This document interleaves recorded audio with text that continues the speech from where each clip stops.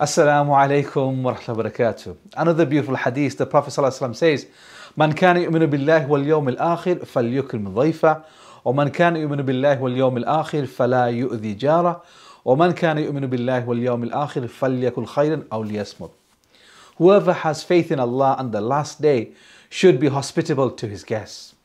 And whoever has faith in Allah and the last day should not trouble his neighbor.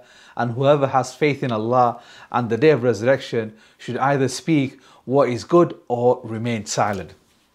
This clearly illustrates that there are three virtuous acts, and each one of them is mentioned after who has faith in Allah and the last day, because by these actions a person reaches perfection in faith.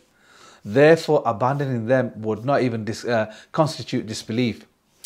Hospitality to a guest is fulfilled by cheerfulness, pleasant talk, feeding them, subhanallah, preparing for them, organizing for them according to one's ability and capacity.